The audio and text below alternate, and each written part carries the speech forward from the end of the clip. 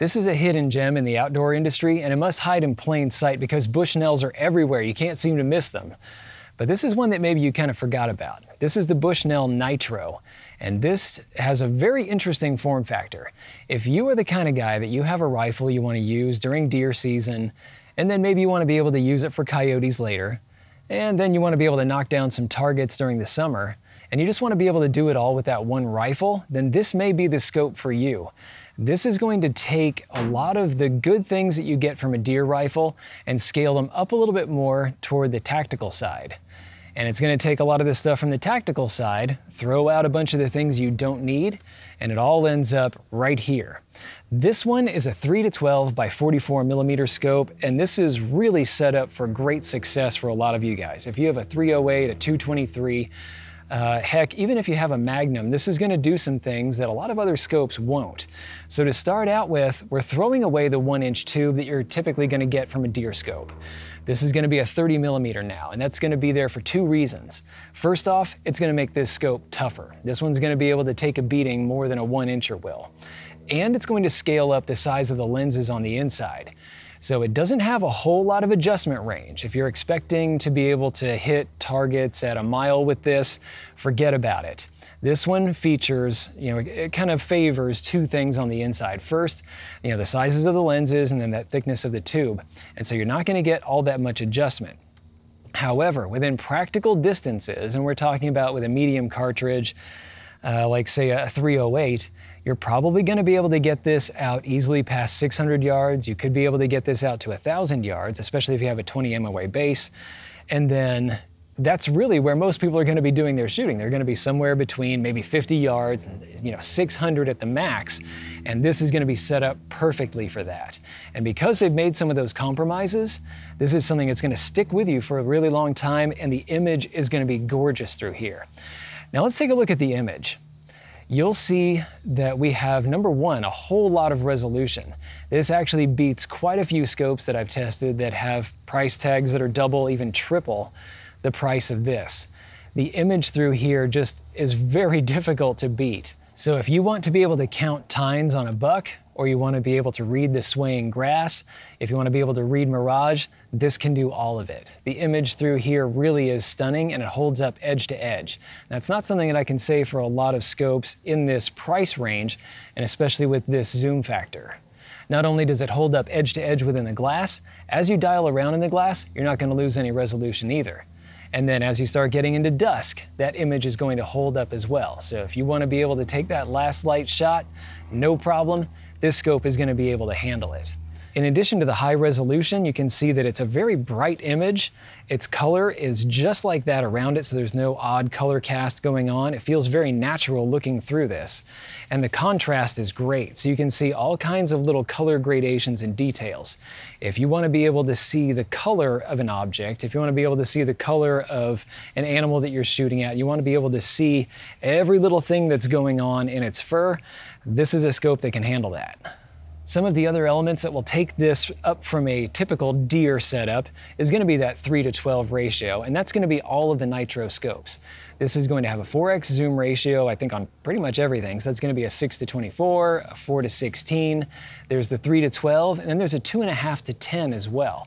And if you can find that 2.5-to-10, that's a really good one maybe for hog hunting, so you can get a little bit closer and be able to deal with more difficult animals. This comes in a variety of setups, and some of them have gone by the wayside. When this originally released, there were tons of different options. You had second focal plane, first focal plane, MOA, MRAD, and then you had combinations of all of them. And some of those have kind of slipped away. So watch and see what's actually out on the market right now. Continuing with the deer hunting theme, this has cap turrets. These are not tactical target turrets. They don't have weird locks and things. They don't track up and down, so you're not going to be able to use this to try to get on target at 1,000 yards by dialing. This is one where you're going to use the reticle for the most part in order to make your shots.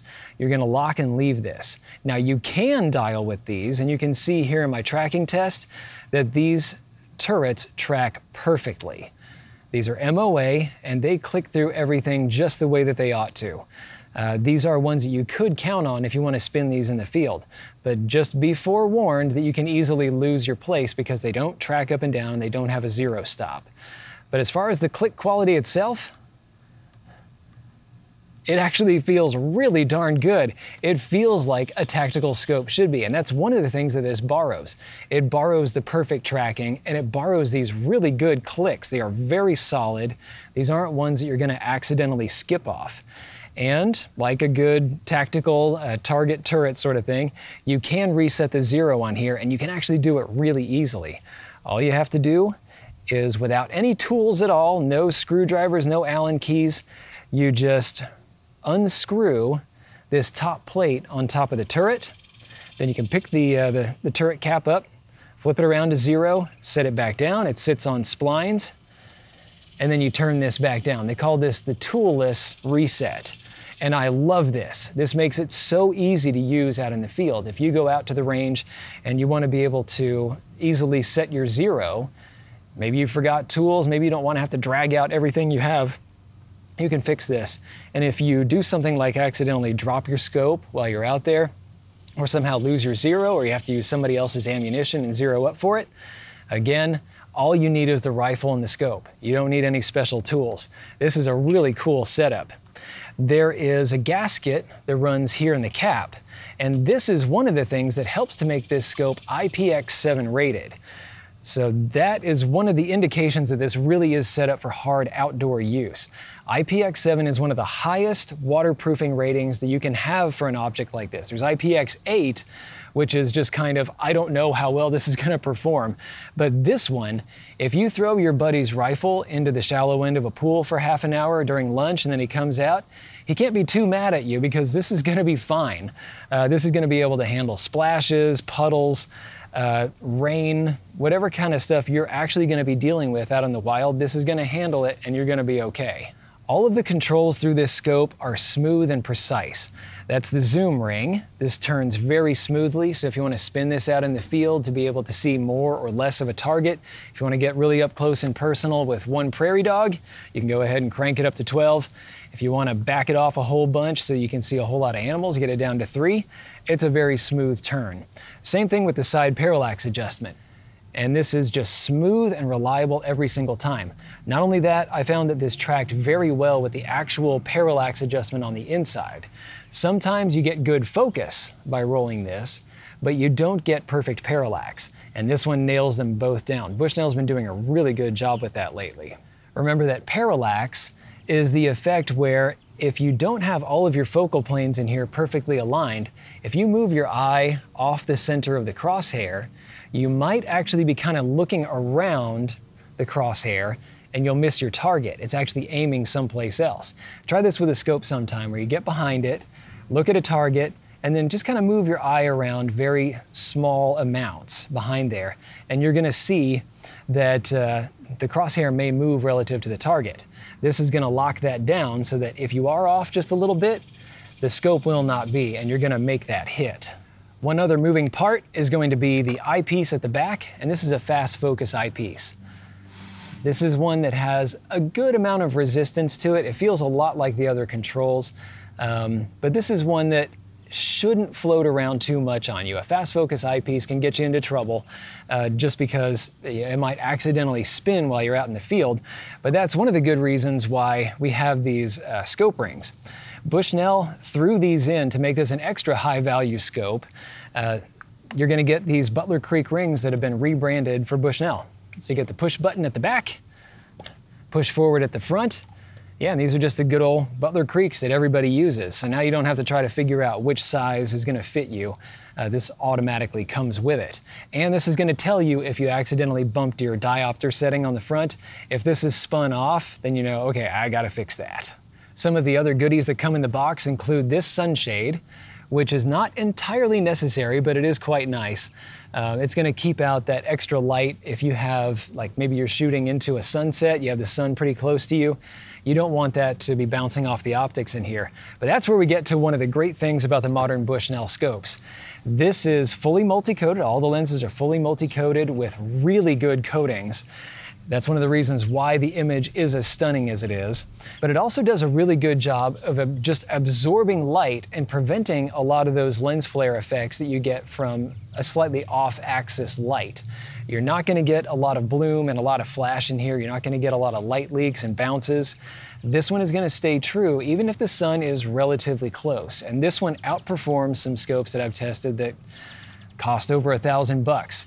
And by the way, have I mentioned the price tag? This usually runs, even in the FFP models, somewhere in the 400s. So you can probably get this about 400 bucks. This is going to vary. It depends on what the market is doing. But for the most part, you're paying a very reasonable price for a really unreasonable scope. This performs much better than I expected at first. There's one extra coating on the exterior lenses, and that's called the exo barrier. This is one that I've actually tested a little bit. It's going to resist any kind of damage to the lenses, you know, from stains. There are certain coatings you can get on these lenses that if you touch it with your thumb and you leave that fingerprint for too long, then that's going to be kind of indelibly etched into that coating. It's going to actually kind of damage the lens and it's going to mess up your image. You might have things like pine sap that gets stuck places. This is going to resist all of that, and in their own testing they found that really nothing can stick to it. And in my own testing, I found that to be the case. If I leave a thumbprint on there for a really long time, I can just come back and wipe it off. I could put glue on it, whatever. It's all gonna come off, and that means that this is gonna be much more rugged and available in the future. You'll be able to hand this scope off to your grandkids and say, all right, go to town. You know, this was what I had when I was a kid, and you're fine. All right, let's take a look at some of the stats that I have listed here. If you're interested in size, this without the sunshade is 13.7 inches. So it's pretty compact for what it is. It's a 3-12, not so huge. Eye relief is a whopping 3.9 inches. So that means if you've got a Magnum, this will handle it handily. This is one where you're not going to worry about getting scope kissed. You're going to have plenty of room. And in my testing, this just felt very easy to get behind in any of the magnifications. If I'm cranked up to 12x, it's an easy scope to get behind. I don't feel like I have to, you know, kind of trombone my neck around in order to find the exact right spot to look through it. This one just comes to the eye. So if you're looking for that snapshot on a deer, you're just going to whip this right up and you're going to have that image. The weight on this is one of the slight drawbacks. This one is 24.2 ounces, so it is pretty heavy for a deer type scope. Considering the glass that you have in here, which I think is where a lot of the weight is coming from, and then the extra thickness of the tube, it's going to be up to you to decide whether that's a trade-off you want to take. If you want to be able to, you know, deal with a harsh environment, like, you know, if you have to go climbing around on rocks and things and you don't want to be super concerned if you bonk it against a rock accidentally, if it's going to continue to work, then I think that weight is going to be okay for you. Now, I mentioned that the elevation and windage ranges are greatly reduced because of the sizes of the lenses and the thickness of the tube. So we're looking at only 60 MOA of travel total, up and down on the elevation, or 17.5 milliradians. And that's going to be both on the elevation and the windage. So yeah, that's not much at all. If you intend to hit targets at some of the longer distances, like you want to be able to get your 308 out past 600 yards, then I recommend that you get some kind of compensating base, a 20 MOA, a 30 MOA. Pop that on your rifle and you've got it fixed. And that's one of the nice things about how good the glass is through here. You're not going to worry about, you know, at some of the closer distances, your image getting blurry because you're dialed all the way up. It's all going to look great all the time. After viewing the features and the quality of this scope, I think you can understand what I'm talking about and why a lot of people might want to use this. This is something that you could use to hunt deer from your tree stand. You could be in the same tree stand and be hunting coyotes. If you want to crank this up to 12x and take out a prairie dog that popped up, it's going to work. This is something that's going to take your typical deer capabilities and just crank them up to the next level. And for you guys that are more interested in tactical kinds of work, you want to be able to defend your castle at longer distances, you want to be able to defend the homeland, you have that kind of tactical reticle on the inside if you choose one of the Deploy FFP reticles. And yeah, you can make those hits without even having to touch any of the turrets. Thanks a lot for watching, y'all. I'll see you in the next video. And thank you to patrons of the Destructive Arts that made this possible. I have a bunch more scope reviews coming out. I've actually got them on the table right here. I'll see you around. Thanks for watching. If you liked this video, be sure to like, share, and most importantly, subscribe. Even if you didn't like this particular content, go ahead and subscribe. There's probably something coming that's more up your alley. Check out this playlist right here. This is going to have videos in a similar vein to what you just watched. These two videos we cherry-picked for you. And finally, The Social Regressive is on Patreon. So you can become a patron of the destructive arts and earn some goodies while helping us to provide high-quality videos just by kicking us a few bucks a month. Thanks a bunch for your patronage.